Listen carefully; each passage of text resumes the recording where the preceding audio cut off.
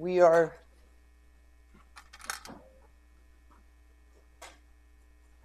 okay. So let me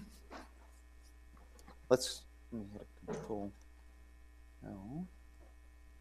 Yeah, that's good. Question is, what do we do in the realistic case? Okay, realistically, you are not really summing series like like those funny series we looked at, 1 minus 1 plus 1 and so on, or 1 plus 2 plus 4. Okay, because in these cases, you know all of the terms in the series. Okay, you have a formula for the nth term. So if you're summing a series like this, sum of a sub n, you have a formula. Okay, you actually know a sub n is some well-known function of n. And that, if this is the case, I would classify such a problem as being an easy problem. Okay, I mean, if you can actually find all of the terms in a series, well, what's the challenge in that? That's no big deal. Okay, so the real life case is that you are doing perturbation theory.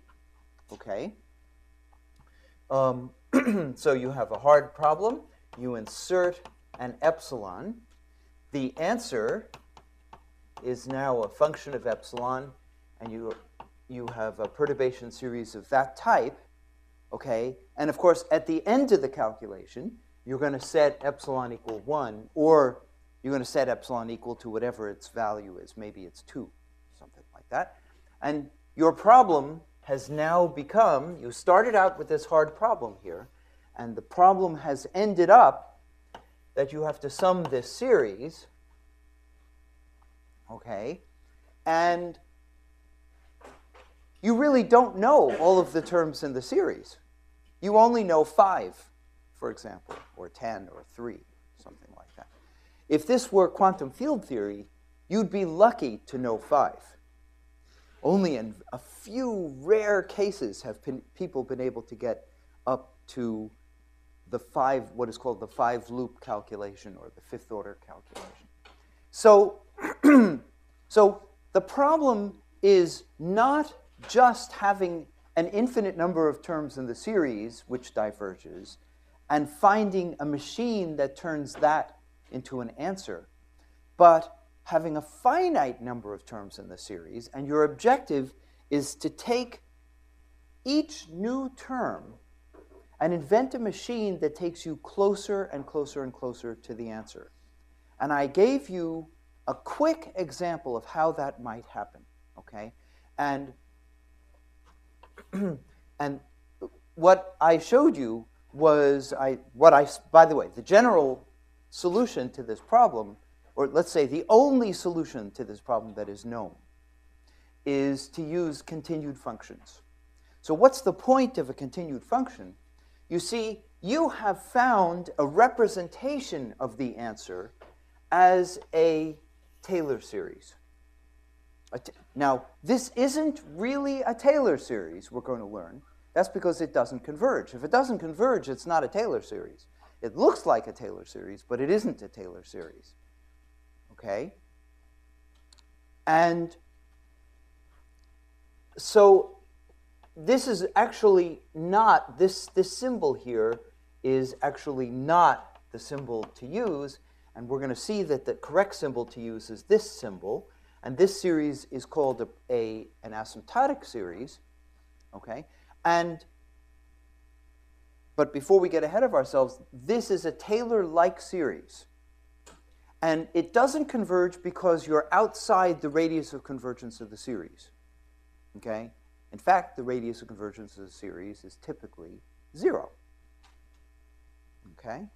Nevertheless, there's something we can do, as I said, which is to use continued fractions, or continued functions. We're going to use today continued fractions.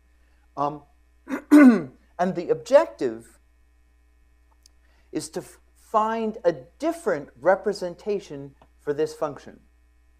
And this representation, we hope, will be a convergent representation.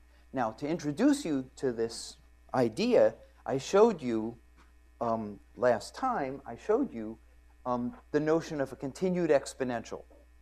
Okay? So you begin, let's get this.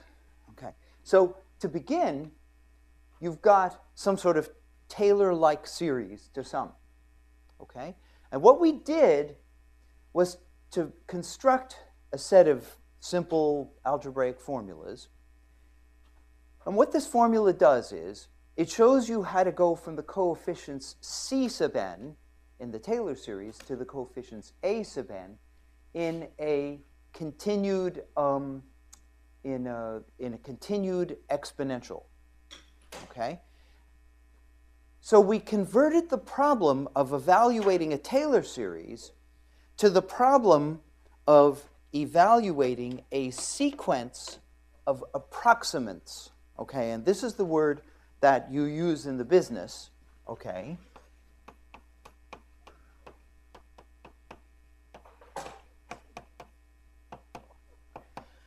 We have to construct a sequence of approximants to the answer. Okay, and what are the approximants? This sequence looks like this. The first term in the sequence, is if we're talking about a continued exponential, is A, and the next term is A0, e to the A1z. And the next one is A0, e to the A1z, e to the A2z. Okay? And the next one is A0, e to the A1z, e to the A2z, e to the A3z, and so on. Okay? And the question is, where does this sequence converge, for which z, and does it converge at all? If it converges, where does it converge? Okay, where in the complex z-plane? And what we're going to find is that even though the Taylor series, the Taylor-like series, does not converge, this sequence does converge to the right answer. Okay? And so if you are really, really strong, okay, and you spend another whole term working hard on your problem, your thesis problem, let's say, and you get one more term in this series, that means you are able to construct one more approximant. And that takes you much closer to the answer. Okay? Typically, approximants like these converge much faster if the Taylor-like series is divergent. Okay? Which is really wonderful. Okay? Yeah. Just notational point. The Taylor-like series should be Cn. Yeah. Sorry. So let's call this C sub n. Okay. These are not the A's. Sorry. Yeah. Okay. And this is Cn. Okay. So do you understand the problem that we're talking about? Okay. Now what I showed you was a particular example. Okay. And this is I love this example just because it's so weird. Okay, this is really weird stuff. For this particular continued exponential here, this is the Taylor-like series. So the Taylor coefficients are really interesting. They're n plus 1 to the n minus 1 power divided by n factorial. It's really strange. Okay, but in this rare case, we actually have a formula for the answer. Okay, and when you convert this series has a radius of convergence of 1 over e. When you convert this to this form, this sequence, the sequence of approximates that you get from this function, converge in a much larger region. And what we learned was that the Taylor series converges in this little circle here. That's a circle of radius 1 over e. But in this gigantic cardioid here, that is where the sequence of continued exponential approximants converges. Okay, it's very, very beautiful. And I showed you this picture, which I think is glorious, but we're not going to talk about it now. Okay, so what we're going to talk about today is continued fractions. And the reason is that very few people have ever heard of continued exponentials. And this is, you can't imagine how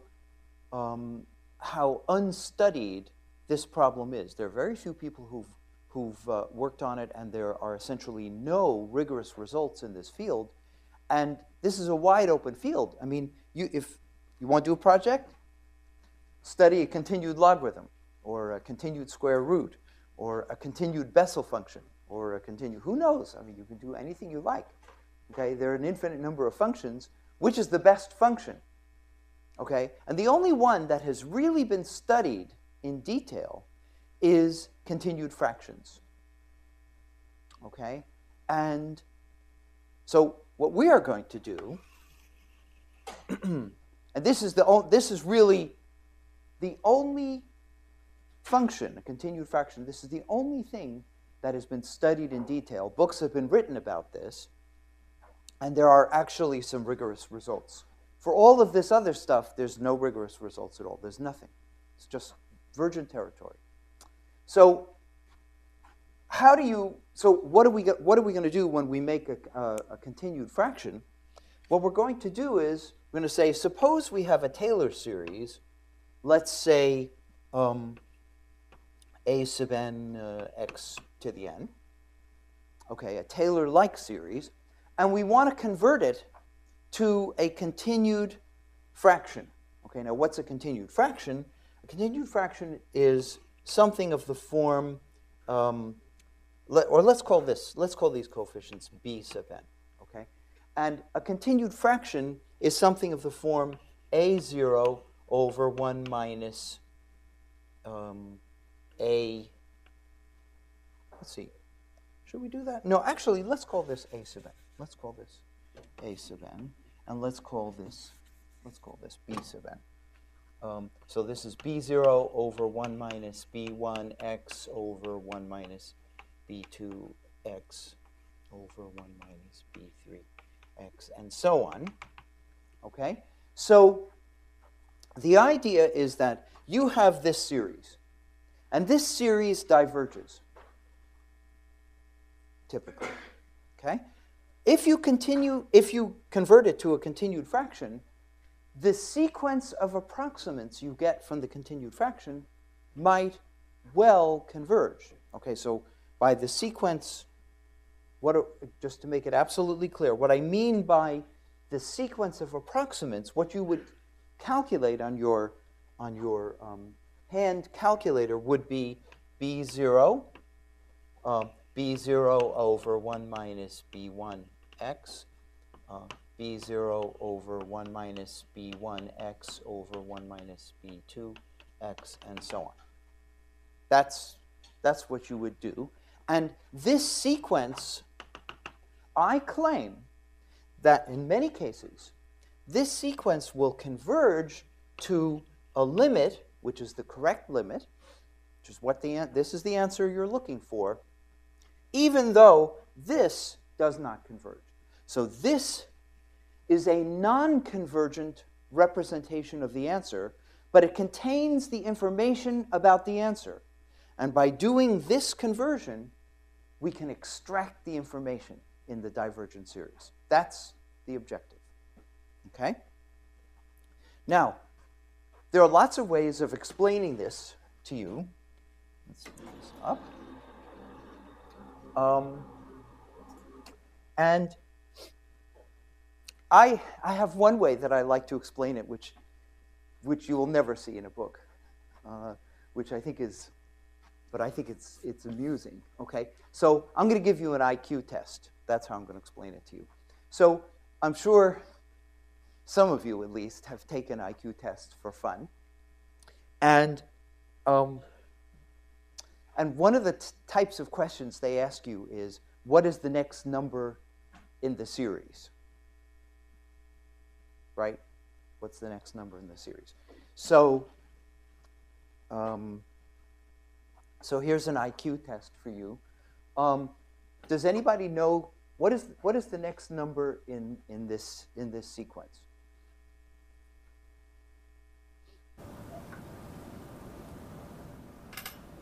Nobody knows.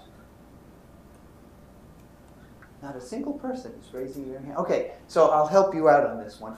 These are the express stops on the 7th Avenue local in Manhattan, okay, going uptown. Okay. So the next stop is 125th Street, and so, okay. All right, well, okay. You don't get, okay, your IQ score is not as high as it could have been. Okay, so here's a more serious question. What's the next number in that sequence? Now, the question is, you couldn't possibly answer it. Okay, this is hopelessly complicated. But this is serious, and these are very important numbers in mathematical analysis. So you either know the answer or you don't know the answer, but you can't figure out the answer because this is ridiculous. Okay. But does anybody happen to know what these numbers are? Does anybody know? Okay, so these are the Euler numbers. Those are the Euler numbers. 1, 5, 61. And the next number happens to be 1385. Okay, and if someone walks up to you on the street and says, what are the Euler numbers? You either know them or you don't. Or if someone says, what's the next number, 1561? Hopeless, okay. But I'm going to give you an interesting way of solving a problem like this. Does anybody know the next number in this sequence? These are letters. O, T, T, F, F, S, S. Anybody know the next letter?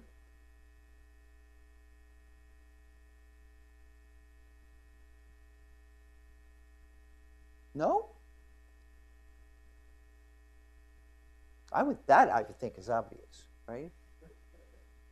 No? It's E. 1, 2, 3, 4, 5, 6, 7, 8. Okay. All right. You have to know how to spell, of course, to do that part. But, all right. So imagine that you're working on an IQ test problem, and you are trying to guess the next number in a sequence. Okay? We don't know these numbers, so we're just going to call them A sub n. Okay? And this is the first number, and the second number, and the third number, and the fourth number, and so on. And we can, in fact, take A0 to be just 1, by definition. We can always take the first number to be 1. So we could really think of this as 1, 1, 2, 5, 61, like that. Okay? Now, to solve this problem, what I'm going to do is invent a transform. It's a little bit like the Fourier transform. Okay? When you solve a problem using a Fourier transform, you begin with a problem, you transform it to another problem, you solve that problem, and then you transform back again. And that's exactly what we're going to do here. So I'm going to start with the numbers A sub n, and I'm going to transform to a set of numbers B sub n. And B0 is going to be 1 by definition, just by definition. And then we're going to find a number B1 and a B2 and B3 and so on. And we're going to hope that the numbers B are much easier to guess. Okay? And then when we transform back again, we will know the answer. So the idea is you couldn't possibly guess the next number in this sequence of A's. You can guess the next number in the sequence of b's. That will be easy. We will then find, this is the number we're looking for, we will then guess b4, and then we'll transform back again. We'll get the answer. Got it? That's the plan. So I propose that we do this in 3 very, very easy steps. Okay? So here it is. Step 1. Okay. So I'll write it down. Given the sequence A sub n, I want you to imagine that A sub n is the 2nth moment of some function. Okay? So I want you to imagine that A sub n is the moment, let's say it's an integral from minus L to L, of some function, some weight function, w of x times x to the 2n. Okay, now this is called a moment. This is called a moment. These are moments, okay? Now, of course, we don't know what L is. And we don't know what the function w is. In fact, there's a very, very, very famous problem called the moment problem. Okay, and the moment problem consists of my telling you A sub n for all n.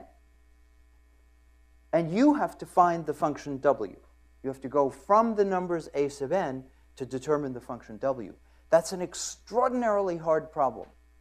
If you can make progress on this problem, publish it. That's your thesis right there. Okay, this is a very, very hard problem. So make sure you understand what I'm saying to you. I am not telling you to solve the moment problem. I'm not asking you to find L or W. I'm just asking you to imagine that these first few numbers are these moments, that they can be written in that form. Okay, did you get done imagining it? It should take you almost no time, because now you've imagined it. Okay, I didn't ask you to do anything, I just asked you to imagine it. Got it? Okay, good. That's step 1. Okay?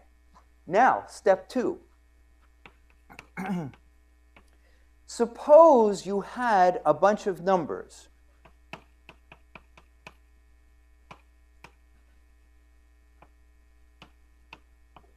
Suppose you have a bunch of numbers called b sub n. Okay? What could you do with the numbers b sub n? Well, I claim that it would be fun to use those numbers to construct a bunch of polynomials. Okay? Now, I'm not asking you to construct the polynomials. I'm just asking you to imagine that you can construct the polynomials. According to the following rule, you could say the 0th polynomial is just defined to be 1, and the first polynomial is defined to be x. It's a simple polynomial. And the n plus first polynomial will be defined as x times Pn minus Bn times Pn minus 1. Okay? So imagine that you knew the b's. Of course, you don't know the b's. But if you knew the b's, you could use this formula to generate a sequence of polynomials. Couldn't you? In fact, let's do it. Let's just for fun, let's do it a little bit. I mean, I'm not going to waste your time. But we could construct these polynomials. So, for example, if you wanted the second polynomial, you'd go to this formula here, you'd plug in n equals 1, and you would see that the formula is x times p1, which is x squared, minus b1 times p0, so it's minus b1. So there's the second polynomial. If we wanted the third polynomial, P3, the formula says take x times the second polynomial, which would give you x cubed minus b1x. Okay, and then minus b2 times the first polynomial. Okay, so it would be minus b2 times x, and there's the polynomial. It's not very deep. And just for fun, let's find one more polynomial. How about P4? P4 would be x times this times P3, which would be x to the 4 minus b1 plus b2 x squared. So it's x times this. Okay. And then minus b3 times p2. So it would be b3 times this right here. So it would be plus b3. Okay. And then b3 times b1 would be plus b3 b1. Okay? Do you agree? Is that okay? All right. So we could just go on like this and have fun in making polynomials. By the way, these polynomials are called monic. Okay, these polynomials are called monic. Do you know what monic means? That's a big word, but it means something rather trivial. Anybody know what that means? Say, that's right. The coefficient of the highest power is always 1. By construction, you can see that will be true. So the coefficient of x squared is 1. X cubed is 1. X to the 4 is 1. And that's just because this rule says you always multiply the previous polynomial times x. So the highest power is going to be, coefficient of the highest power is going to be 1. That's not terribly important, but it's true. Okay, so let's see. Let's push this up higher. And we'll push this up a little bit higher. Okay, so that's step 2. So I said we were going to do this in 3 easy steps. Do you agree that the first 2 steps are pretty easy? Hope you do. Okay, so good. We're up to step 3. So far, if you had, let's make sure that you're following this. If you had the numbers a, all you were supposed to do with them was to imagine that they could be the 2nth moment of some function. And if you had the numbers b, all you have to do is imagine that you construct these polynomials.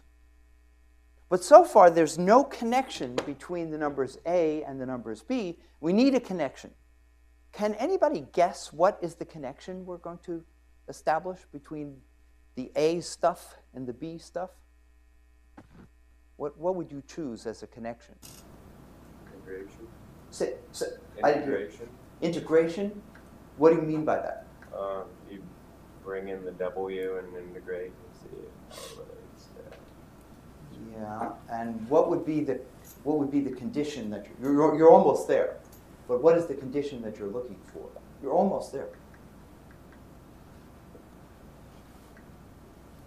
I guess you want to equate the lower powers first, the lower. Well, we're not equating powers, but we're looking for a fundamental thing about the polynomials. Anybody have an idea? The most interesting property of a set of polynomials would be that they're orthogonal.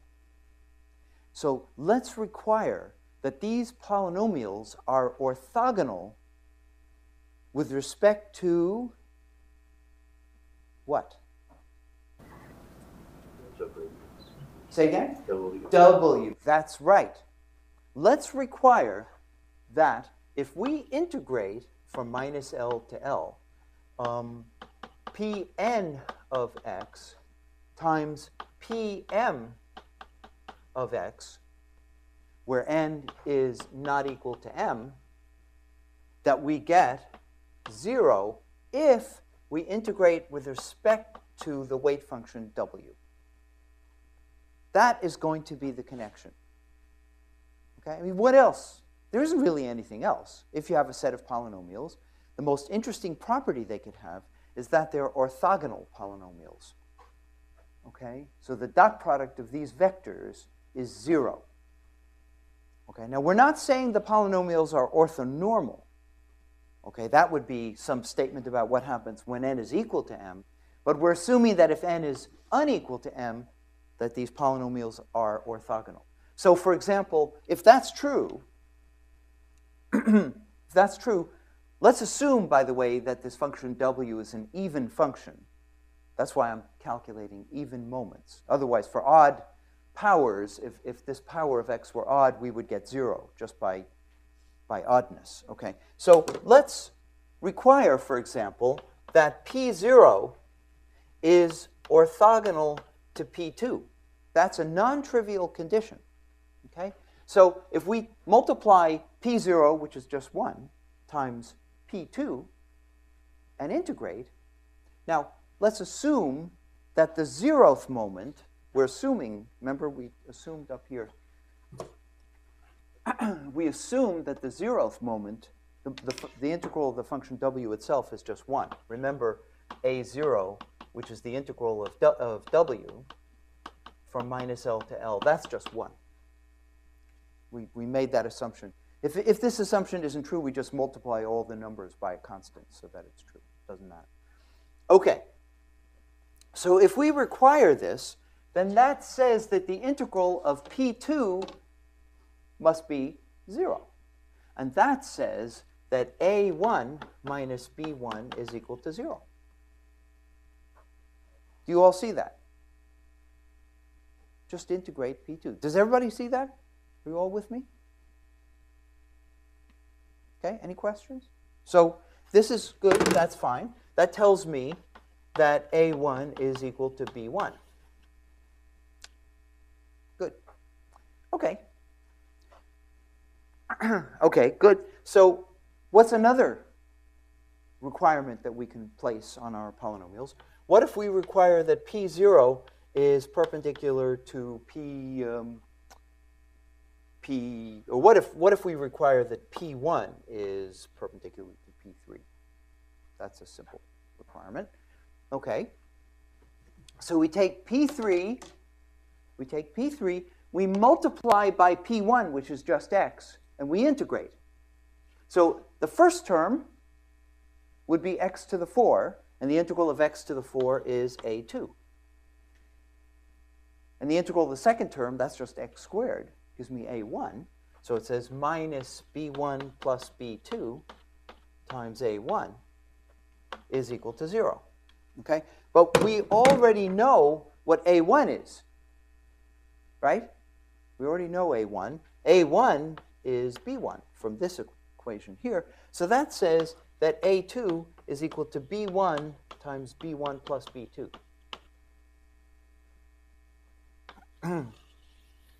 A2 is b1 times b1 plus b2. Okay?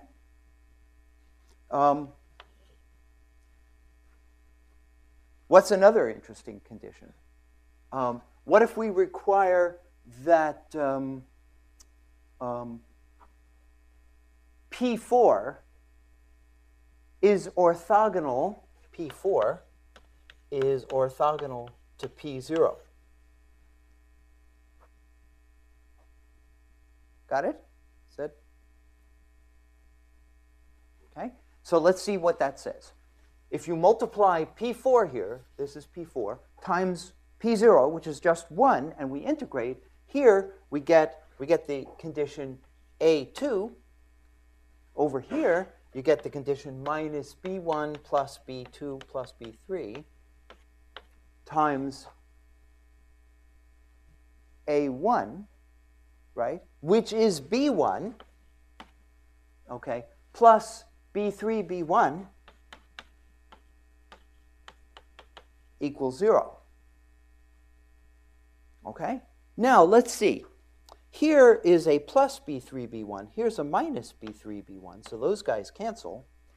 And we learn that A2 is equal to B1 times B1 plus B2. Woo! We learned that already. This is not new.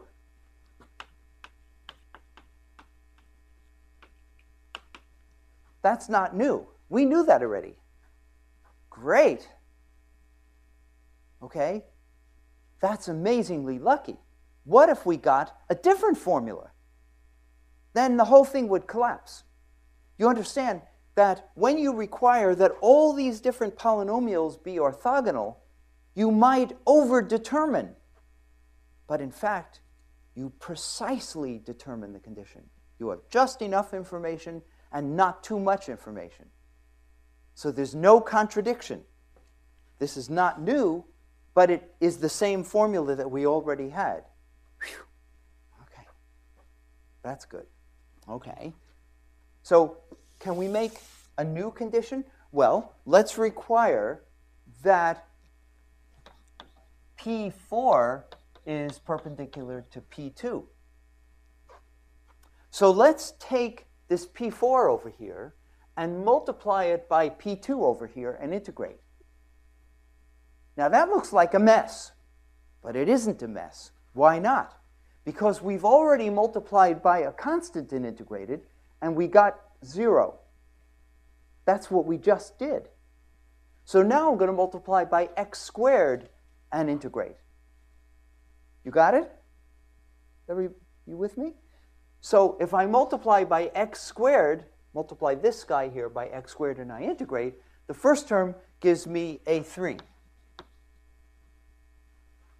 The next term gives me minus b1 plus b2 plus b3 times a2.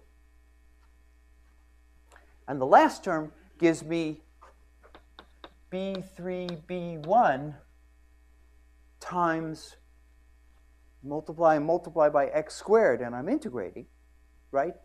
So I get a1, which is b1, so b1 squared. That is 0. That's what I conclude here. Okay? So this seems to be a formula for A3. So this says A3 is equal to B1 plus B2 plus B3 times A2. But we just got a formula for A2. We learned that A2 is B1 times B1 plus B2. B1 times B1 plus B2 minus B3 B1 squared. That's the formula for A3. And we could simplify this a little bit. We could take the first two terms here and multiply that out. That's B1 times B1 plus B2 squared, right? And the last term is B3 times B1 times B1 plus B2 minus B3 times B1 squared. That's this term. And you notice that there's a B3 B1 squared right here minus B3 B1 squared. Okay, so that guy cancels. Yeah?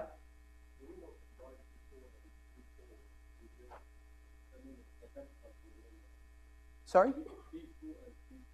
P2 times P4. Yes, as I explained to you, we have already multiplied by a constant and integrated, and we automatically got 0. That's what I learned when I did this calculation. Got it? So it simplified the calculation. So I only needed to multiply by x squared. Got it? Okay, so therefore, I learned that A3 is B1 times B1 plus B2 squared plus B1, B2, B3. Okay? And you agree that we can continue this, but I could program Mathematica to do this. I don't have, grown-ups shouldn't waste their time crapping around like this. But I get a bunch of formulas, okay?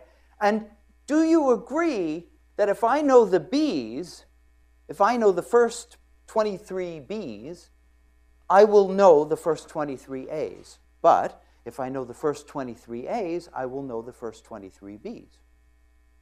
You see that? Okay, well, in our case, you remember our case? This sequence here? Let's see what happens. Okay, so first of all, A1 is 1. So if A1 equals 1, that tells me that B1 is 1. That comes from this equation. And if A2 is 5, that tells me that B2 is what? 4. Okay, good. And if A3 is 61, that tells me that B3 is A3 is 61. Okay, this guy here is 61. B1 plus B2 squared would be what? 25. 25. And B1 here is 1. B2 is 4. So if you take 25 away from 61, you get 36. And you divide by 4, which leaves 9. Okay, So B3 is 9. So 9. Okay, now. Okay, remember, you remember the scenario. You're sitting in an office, and this really dull and boring IQ person who couldn't possibly solve the problem themselves says, I'm testing your IQ. What's the next number in the sequence? And they say 1, 5, 61. Okay. What do you say in your head? In your head, you say 1, 4, 9, 16. Okay. Now you go back again, and if you do go home and do it, it'll take you 2 minutes.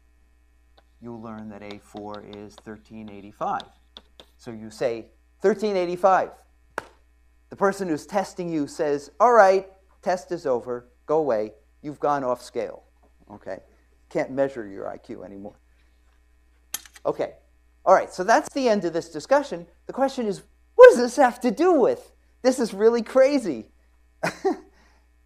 I mean, it's interesting, but what does this have to do with? Well, it has to do with continued fractions. In fact, let's lower this. You remember I said you are given a divergent series, okay? And the coefficients in the series are this. This is the sum from 0 to infinity. A0 in this case, just for simplicity, we take that to be 1. And I said, can you convert it into a continued fraction of this form? Well, the relation between these A's and these B's are precisely these relations. That's the connection. Okay, of course, maybe you're not so fancy. You don't have to be fancy schmancy, right? I mean, if you really wanted to calculate the B's, all you have to do is expand this in a Taylor series and compare the terms, okay? So, of course, we've taken B0 to B1, but if you just write down the first 2 terms in this series and the first 2 terms in this series, what do you get? Well, the first 2 terms on the left are precisely A0, which is 1, plus A1x, and so on. And if you take this and just take the first 2 terms in the continued fraction, that would be 1 over 1 minus B1x, right? And now if you expand this in a Taylor series, okay, you expand this in a Taylor series, what do you get? 1 plus B1x. And now when you set this equal to this, you learn that A1 equals B1. And that's precisely the first of our formulas. That's this formula here. Okay? And if you take the first 2 terms in this series, and you take the first 2 terms in this series, and you expand it in a Taylor series, you'll get the next formula. Okay? So there's a very deep connection between continued fractions and orthogonal polynomials. Very interesting. But there's something even more interesting, and that's really quite fascinating. If, and the statement is this, if the numbers a sub n, if a sub n are growing very rapidly, as they do in perturbation theory, if a sub n grow like, say, n factorial, then the b sub n grow like n. Just like n. They're just linear in n.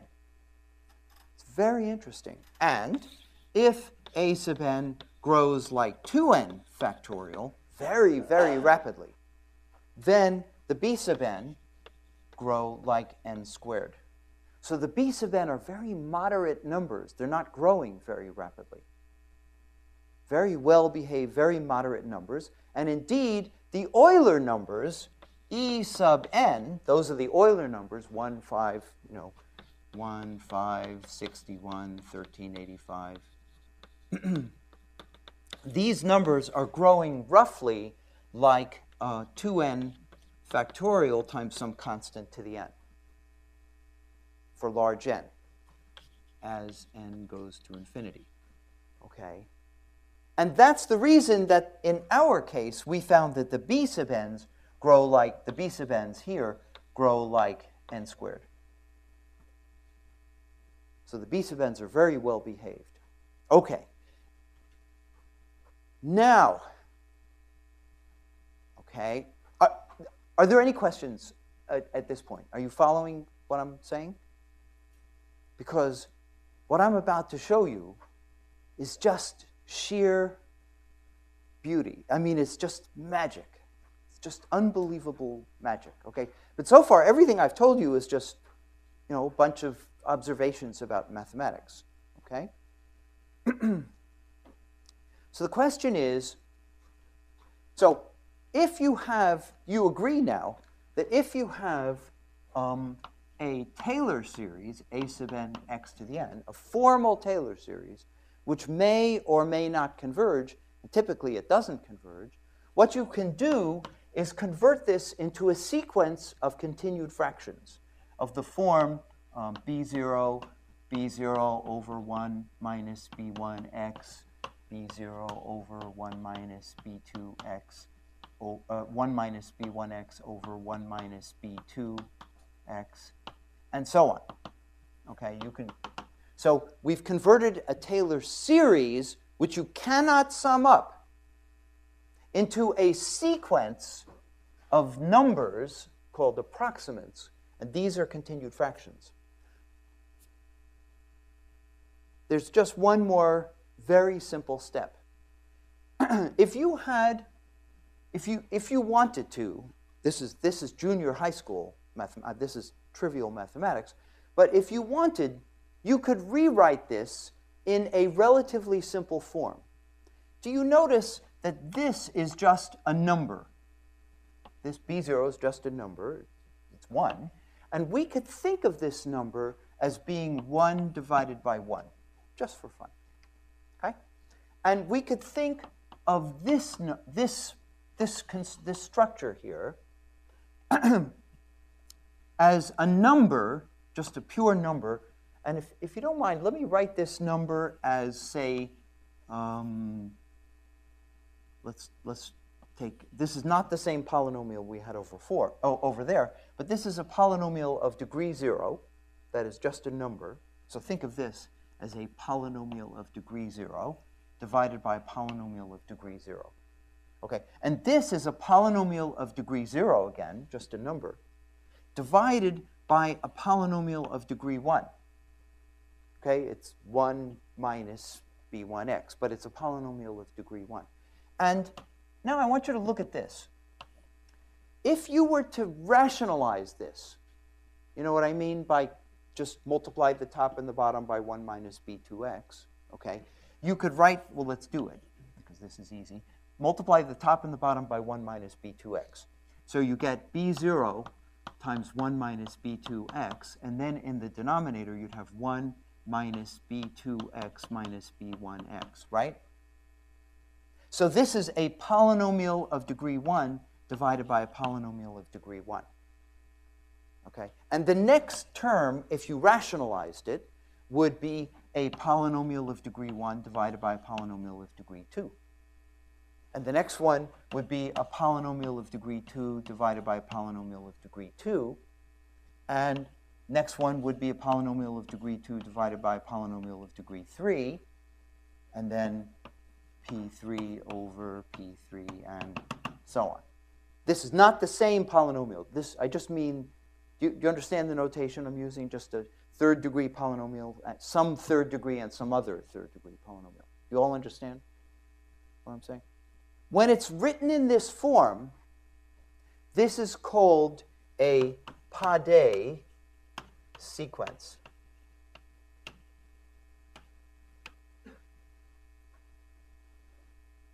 Okay? So it has a name, Padé sequence. And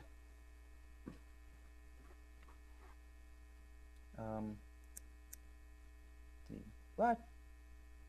Just press the manual. Manual. Ah. Thank you. Okay, just go a little bit higher. Okay. And in general, what I could do here would be, I can actually do something a little bit more general than this. I could do the following. I could say, let me take, from this sequence, let me take the first n plus 1 terms in this sequence. Okay, so let's take the sum from 0 to n, a n x to the n. So this is, altogether. In fact, rather than let's not take n terms. Let's take let's take p terms plus q terms. Okay, so altogether there are p plus q plus 1 terms here. So there are p plus q plus 1 numbers a sub n.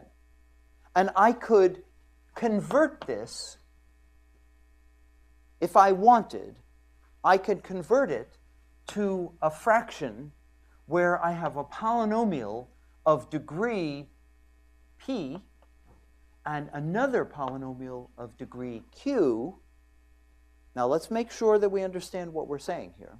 I have a polynomial of degree p divided by a polynomial of degree q. How many coefficients are there in a polynomial of degree p? Say again?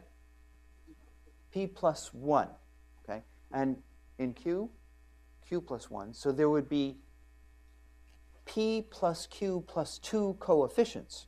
But this is a ratio, right? Therefore, without loss of generality, I can assume that the coefficient, let's say one of the coefficients, doesn't matter which one of the coefficients is automatically 1.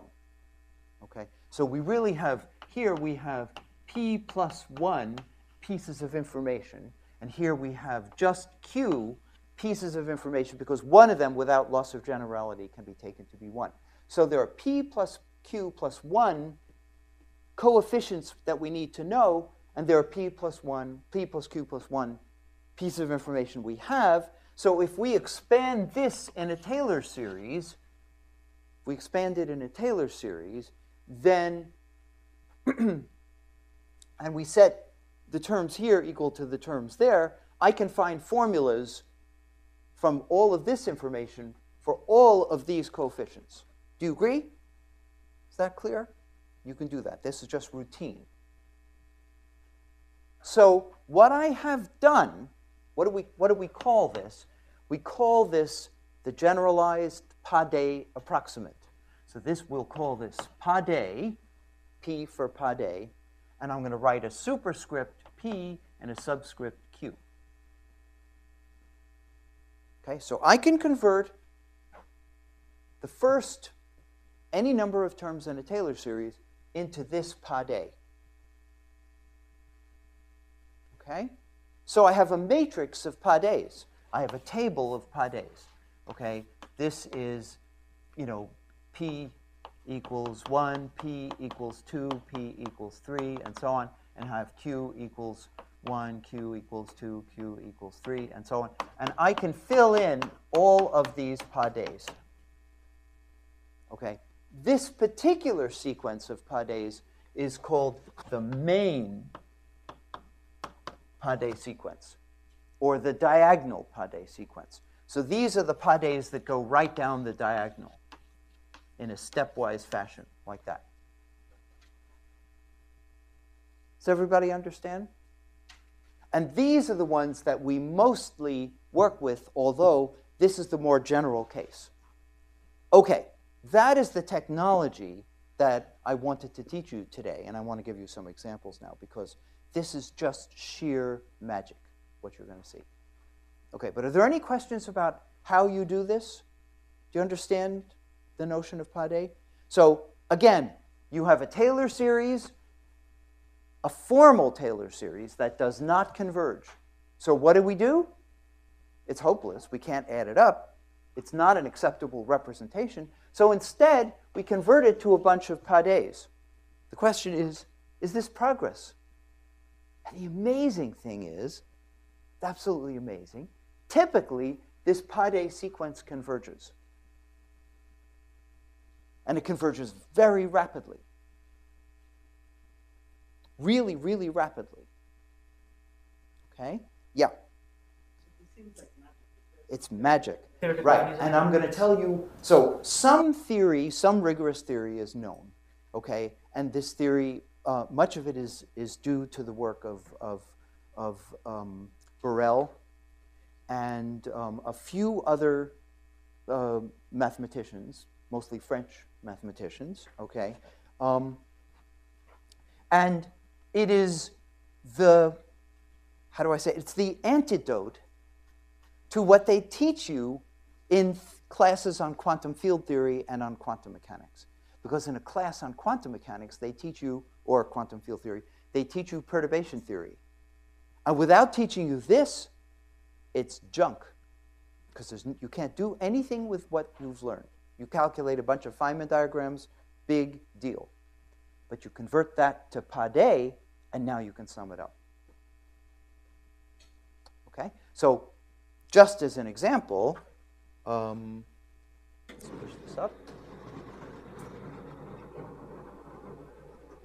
Okay, just as an example, when you work on the anharmonic oscillator, whose Hamiltonian is p squared plus q squared over 4, or x squared over 4, plus epsilon x to the 4th over 4, and you calculate the ground state energy, which is a problem that you've been assigned, right? You've assigned that problem. Okay, so you find that the ground state energy as a function of epsilon is 1/2 plus 3/4 epsilon minus 21/8 epsilon squared. Okay. This is a wildly divergent series, and this series diverges. The nth term in this series, a sub n, is roughly n factorial. That's how rapidly it's growing. More precisely, it grows like n factorial times 3 to the n, roughly, as n goes to infinity. Wildly divergent. A zero radius of convergence. When you convert it to Pades, the Pade sequence converges rapidly. Okay? It converges very rapidly, and it converges to the right answer. In fact, it's even better than that, because if you work out the Pade sequence, this is the way it converges. So if you plot the PNNs of epsilon, PNN, okay, that's half of the numbers in the Pade sequence, the PNN. This is the exact answer. And this is n. Typically, what you discover is that these converge in a monotone decreasing fashion and approach the exact answer from above. And the Pn n plus 1s converge like this. And they approach the exact answer from below. Okay, now I want to see how much you've learned. So you understand we have a sequence here, and it's approaching the exact answer. Okay, that is, the exact answer means E0 of epsilon, the energy that we're looking for. This is a physical answer to a physical problem. Okay, and you have a sequence, and this sequence gives you a bound on its own error. You know how big the error is, because if you take two subsequent p's, you know the exact answer is trapped in between those two numbers. But what's more, the sequence is converging like this. Okay, what do? Shanks, that's right. In fact, you can extract even more information from the PADEs by doing a Shanks transform of the PADEs. And if you do that, instead of convergence like, here's the exact answer, instead of convergence like this, instead of that, if you Shanks this, you get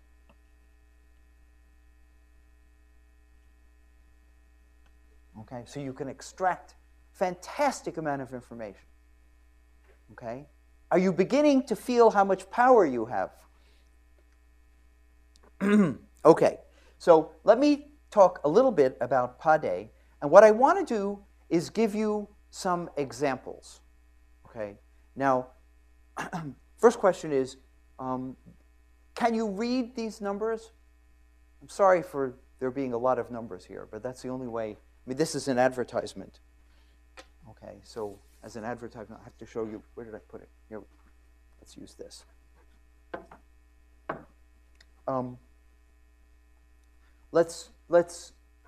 Let me sort of explain what is going on here, okay? So, first of all, consider the Taylor series for the function e to the x. The Taylor series for the function e to the x. Now, if you had the Taylor series for the function e to the x, here's just where should we, let's put this here.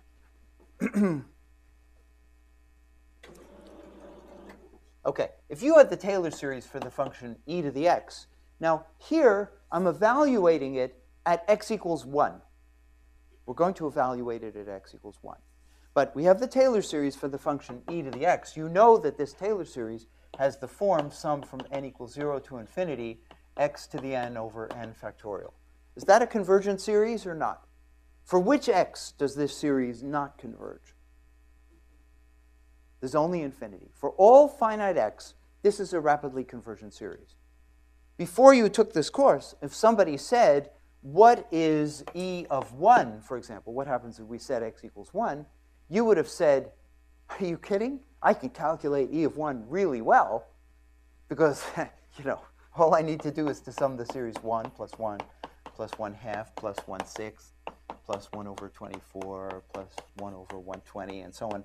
And this is a rapidly convergent series, and who needs, I mean, this is kid stuff. Okay? But let's see what happens. Let's see what happens. This is what happens if we're adding up the Taylor series. This is what happens if we add up the PADEs. That is, we calculate the diagonal PADE sequence. Okay, so here's P00, P01, P11, P12, P22, and so on. Okay? And the question is, if you look at the PADEs, these guys look the same. Right? If you look at these numbers, they're the same. Okay? But you can ask, how much error, what's the percentage error between the exact answer, E is the exact answer, and these numbers and these numbers. So looking at these numbers is not really very useful, this is the error, okay? Notice that if you use the 4-4 Pade, that is 8 terms, the Taylor series out to x to the 8, to calculate the 4-4 Pade, the Taylor series is accurate to 1 part in 10 to the 6. But the Pade is accurate to 4 parts in 10 to the 8. Pade's better. So you don't add up the Taylor series. You first convert it to a Pade. Okay? If we calculate the 10-10 Pade, the error is 1 part in 10 to the 25, whereas the Taylor series is only accurate to 7 parts in 10 to the 21. So the Pade is about 100,000 times better than the Taylor series. It knows the answer. It's magic. Okay. Now, in this particular case, you can prove it. There's a rigorous proof that the Pade converges and that it converges faster. Okay? Well, you say, oh, right, come on. I mean, I'm a cosmologist. 2 decimal places make me happy. Who needs 25 decimal places? All right. Okay. So let's do a different one. Let's do the same problem, except let's try to sum the Taylor series at x equals 5. Okay, now the Taylor series doesn't converge so well because this is not the right series to add up, but rather here there's a 5, and here there's a 5 squared, and here there's a 5 cubed, and here there's a 5 to the 4, and here there's a 5 to the 5. So the Taylor series is kind of slow. It's not converging so rapidly. It is going to converge, of course. We believe, right? You have a belief system. You believe that Taylor series. Okay.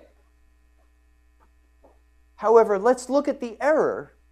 You notice that if I calculate the 1313 Pade, the error is 8 parts in 10 to the 17. But the Taylor series is only accurate to 5 parts in 10 to the 12. Okay? Much more efficient. Okay? Over here, 10 to the 8, 10 to the 11. The Pade is uniformly better than the Taylor series. Okay, so now I can ask you a very deep question. Is that the best you could do? I don't believe that for a second. Okay? And if you do some serious research, I mean really serious research, using principles of information theory and so on, you will you'll find that I'm sure that there may well be an optimal machine for extracting information from a Taylor series that converges. But remember, in this problem, we began with a series that already converged, and we used Pade on it. Okay, so we had a series that already converged. Here's another series, and this is an example of magic, because nobody knows why it works. Okay, but if you take the Taylor series of the gamma function. Now, actually, this is not the gamma function, because what do you know about the gamma function? The gamma function has poles. Okay, so I hope you know this. If you make a plot of gamma of x as a function of x, gamma of x blows up at 0, and then it grows very rapidly, like x to the x, e to the minus x here. But then there are poles at all of the negative integers. Every negative integer, the gamma function blows up. So this is 0, minus 1, minus 2, minus 3. So it blows up at 0. It comes up from minus infinity. It blows up again, comes down from plus infinity, blows up again, up from here, up from here, up from here, up from here, and so on. So they're poles. So a Taylor series in powers of x has a 0 radius of convergence because there's a pole right at 0. However, do you know that 1 over gamma of x is entire? It has no singularities at all. Okay? Therefore, you can write down a Taylor series of the form a sub n x to the n sum from 0 to infinity, and the radius of convergence of this Taylor series, like the function e to the x, is infinity. This is great. There's only one thing wrong with this Taylor series.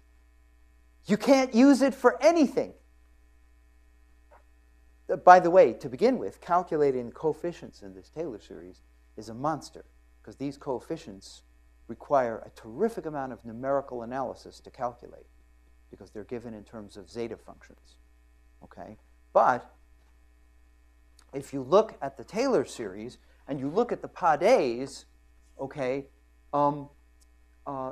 here are the NN PADEs. Here are the n plus 1 PADEs. The Taylor series doesn't work at all. Okay? So here are x equals 1, x equals 2, x equals 4.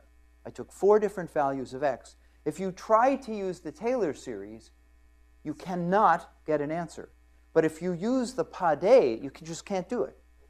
If you sum up, for example, that Taylor series at, say, x equals 4, it will say that gamma of 4 is 1,000,000 or something like that. You have to go many, many, many dozens of terms before it even vaguely resembles the correct answer. Taylor series is an obnoxious series. Even though it has an infinite radius of convergence, it's obnoxious. But if you calculate the PADEs, they converge to the right answer. Okay? At x equals 4, the right answer is 3 factorial, which is 6. And this is what I learned from the PADEs. If you use the Taylor series, you have to take maybe hundreds of terms before you know that gamma of 4 is 6, which is 3 factorial. Okay? And this is what I get from the PADEs. Look at the PADEs converging to the exact answer. 1. At x equals 2, gamma of 2 is 1. Gamma of 3, 6, and so on. Gamma of 4 is 6. So the PADEs extract the answer from a Taylor series that is essentially useless. Okay? Nobody knows why. It just works. It's just fantastic. There's no proof. It's just an experiment. Hang on just a bit, and I'll show you. Just want to show you a few more things. These two series were convergent series. Now I want to give you a series that is not a convergent series. So I want to look at the function log of 1 plus x over x. You see that? 1 plus x over x. So let's just a second, let's just look at that. Log of 1 plus x over x. What is the radius if I expand this into a series of the form a sub n x to the n? Can anybody tell me the radius of convergence of this series? In powers of x. Say it again? 1. You're right. Thank you. Very good. Why is that? Why is the radius of convergence 1? That's right. There's a singularity at x equals minus 1. Okay, you notice there's a 1 over x here, but this is not singular at 0. Do you all understand that? Why is it not singular? Because the log of 1 is also 0. So at the origin, this function is not singular. But there is a branch cut at x equals minus 1. So in the complex x plane, there's a singularity at minus 1, which is a branch point singularity, and there's a branch cut running like this. But the Taylor series converges in a circle. So what I did was to calculate the PADEs at x equals 1/2. The Taylor series converges at 1/2. And then at x equals 1, the Taylor series does not converge at 1. And then at x equals 2, the Taylor series definitely doesn't converge at 2. Okay? And if you calculate the PADEs, here is the NN PADE, and here's the NN plus 1 PADE. You notice, remember what I told you about the PADEs? You notice that these numbers are gradually getting smaller, coming down from above. And these numbers are gradually getting larger, coming up from below. And do you notice that at 1/2, look how accurate the PADE is? Okay? The answer lies between 810-930-2162 and 810-930-2162. Okay? And that's the 8-8 or 8-9 Pade here, and this is the 8-8 Pade. Do you see that? Now, let's go to the place where the Taylor series doesn't converge, right at x equals 1. The Pades are coming down from above, they're coming up from below, and look at the convergence. Okay, look at this. 693-147-1806, 693-147-1806. And the answer lies between those two numbers. Okay? All right, now let's go deep into the region where the Taylor series no longer converges. Look at the convergence of these guys at x equals 2, and look at the convergence of those guys. And the answer lies between 549-306-1445 and 549-306-1443. Okay, and these are converging downward, and these are converging upward, and the correct answer is trapped in between. So we even know what the error is. This is an example of a function of Stieltjes who is the most, who's done the most amount of work on this class of functions. And it is rigorously known that this convergence really happens. So in this case, you can prove that the Pades are converging in a monotone fashion like this to the correct answer. Okay? Okay, now there were some questions, and I think this is as far as I should show you today. Next time, I'm going to show you what happens when we study Taylor series that have a zero radius convergence, like the series that you get when you solve physical problems. Okay, did you understand what we did? This is unbelievably, it has an element of mystical about it, but you see how many problems there are left to be done. This is frontier mathematics, and this is really, really powerful. This is the reason why we can teach you physics. Okay, because when you get your answer, you can sum it up. And in the case of quantum mechanics, you can prove rigorously that you have a function of Stieltjes, and therefore, for this divergent series, the answer converges in that monotone fashion, from above and from below. Okay, are there questions about it? Yes. Oh, you had a question. That's right.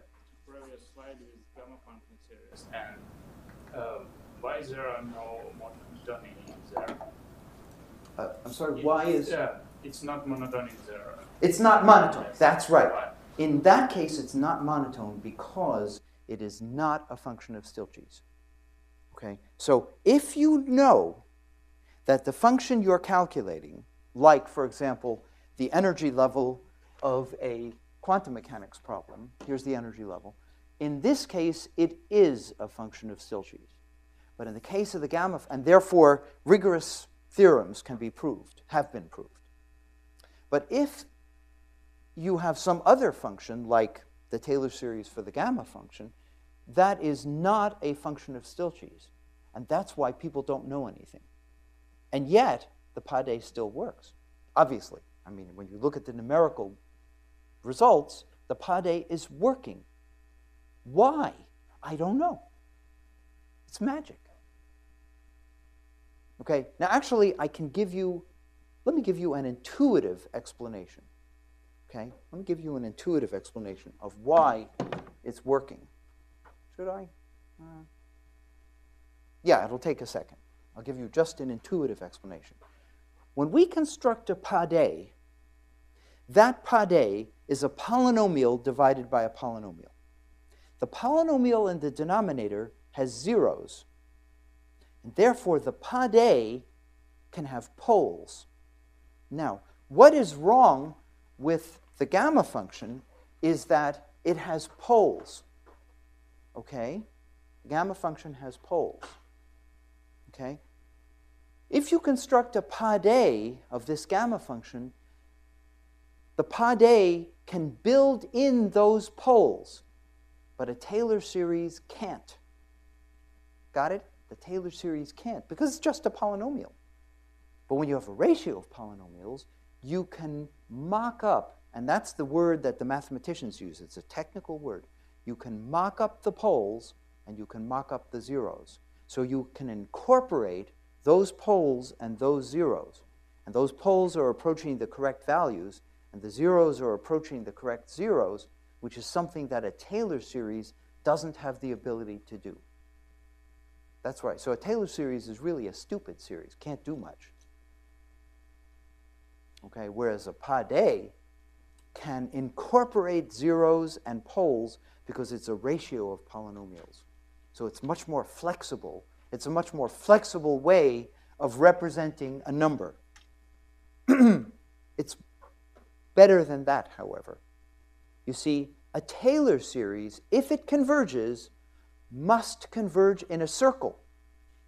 But a Pade is smarter. A Pade doesn't have to converge in a circle. It converges typically in a cut plane. Now you notice what's wrong with this function is that it has a cut over here. And since a Taylor series, if it converges, has to converge in a circle, it couldn't possibly converge in this circle because there's a cut in the circle. But the Pades, the region in which the Pades converge, typically looks like this.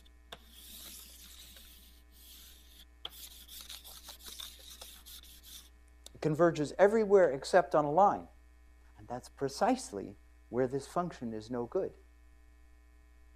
So Pades don't have to converge in a circle. Typically they don't. They converge in a cut plane. And because of that, Taylor series are hopeless. Because Taylor series are trying to do too much. Pades are wonderful because you don't ask them to do as much. You don't ask them to converge everywhere. You say, you have to converge, but you don't have to converge on that line. And in the case of the gamma function, why is that good? Because the gamma function is sick on the negative axis. It's blowing up here and here and here and here and here. But the Pades don't have to converge there. So you don't ask the Pades to do so much. Therefore, the Pades are very friendly and they're very nice to you. And when they converge like a shot. Taylor series is hopeless. Pades are wonderful. So Pades are a much better representation of the function that you're trying to calculate. However, what I just said to you was not rigorous in general. It's partly rigorous, but it isn't in general rigorous for arbitrary functions. And therefore, there's a lot of magic in that. So it's just an intuitive explanation. It's not a rigorous explanation. Okay? But it is rigorous for a special class of functions called Stieltjes functions, which we're going to talk about. Okay. Okay. Any further questions? Okay. Yes. Example that we use to construct the just to ratio show of you, I use the continued exponential as an illustration of a continued function. You've now seen two continued functions. One of them is a continued exponential, which I showed you just for fun. But this is more serious. This is a continued fraction. But there are an infinite number of other continued functions that have to be investigated. You could write 1 million papers. You could take a continued hypergeometric function and a continued Bessel function and a continued square root function and a continued logarithm and endless amounts of interesting analysis that have to be done. Has not been done. And you will come up with a different definition of a sequence of approximants. Okay? And those approximants are very likely to converge better than the original Taylor series converged. Okay? But think about all the interesting work you can do. It's a wide open field of research. Okay? Yeah. Why Pade converges on the cut plane? Why the cut? Yes, and we're going to talk about that a little bit when we talk about Stieltjes functions. So you'll see that there's something special about converging in the whole plane and converging in the cut plane. Okay? Taylor series hate you because you force them to converge in the whole, in a full circle. That's too much for a Taylor series. It just goes, go away. I'm not working for you today. Okay? Whereas Pade, you don't force it to converge over here. You're not requiring it to converge, and it doesn't converge. And therefore, where it does converge, it converges much better and much faster than a Taylor series. It's wonderful. Okay? It's really wonderful. It has to do with different representations of the same function. And Pades are much better ways to represent functions than Taylor series. Why do we use Taylor series at all? Because we're forced to do perturbation theory. We don't know how to do perturbation theory in terms of Pade. So we first find the formal Taylor series, and then we convert to a Pade. Got it? It's a two-step process.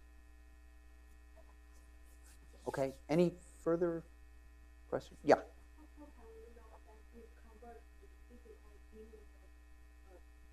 I will give you